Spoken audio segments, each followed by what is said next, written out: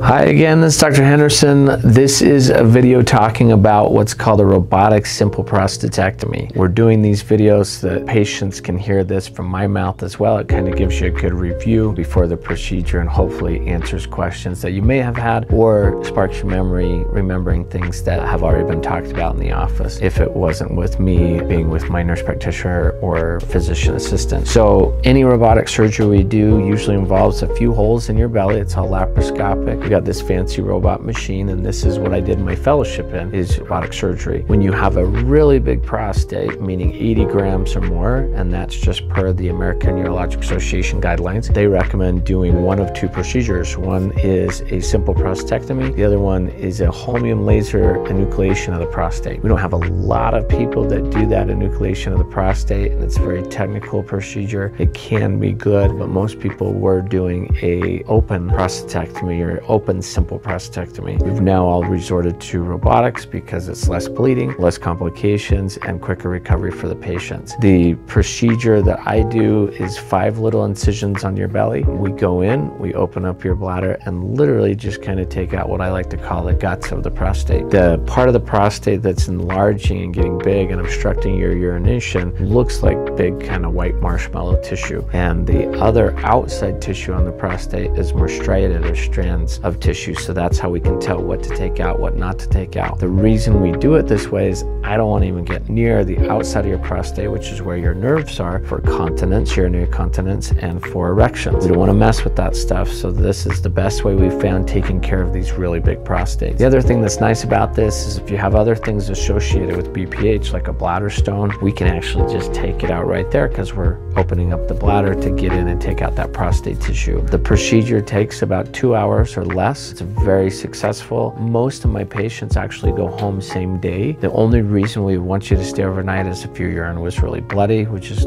kind of to be expected after this procedure. But we continue to improve our technique, surgical technique, and most of my patients are like a light pink lemonade afterwards. And if they are, we tell them, go home, sleep in your own bed. You'll do much better that way. Other than that, things to expect afterwards from the surgery. The first thing that you'll hate me for is you got to have a catheter in for a week just to kind of let things chill out and for your body to heal. That gets taken out in my office in 1 week, or you can learn how to do that at home. And then we have you come back and see us in about 1 month for your post-operative checkup appointment. Other things to just be expecting is once that catheter comes out, you'll hate me a little less, but you'll still probably hate me because you're going to have burning. You have an open wound with naturally acidic urine to protect us from infections going across it. Things that help with that are drinking lots of water to dilute out your urine, taking azo or protein over the counter that is a crazy medicine that turns your urine orange, but it takes the edge off because it acts like a numbing agent in the urinary tract. Once you kind of heal up from that and form a nice big scab on the inside where we took out the tissue from the prostate, from there you'll hate me a little less, but you still might not like me right away because we have to get your bladder used to the environment. It was used to pushing urine through a teeny tiny hole that big, and when we do this simple prostatectomy, it's so effective. You got a big huge hole now like this, and so there literally is no resistance whatsoever for your bladder to empty the urine out. So it may take some medication, it may take some behavioral therapy, it may even take Botox injections where we paralyze a portion of your bladder muscles so it calms down, so it's not so overactive or hyperactive after the procedure. Just doing a combination of those things, we can get you back to feeling like you're peeing like you're 14 again, and not getting up so much during the night or having leakage or having all these different symptoms that we as men get as we get older and our prostates become obstructing. So this is just a brief summary and things to expect as far as this procedure goes. I look forward to helping you out with this problem and taking care of you. We'll answer more questions and talk about the procedure more, anything that you have before we go into the operating room at the time of the procedure when I meet you then. So we'll see you then. Thanks.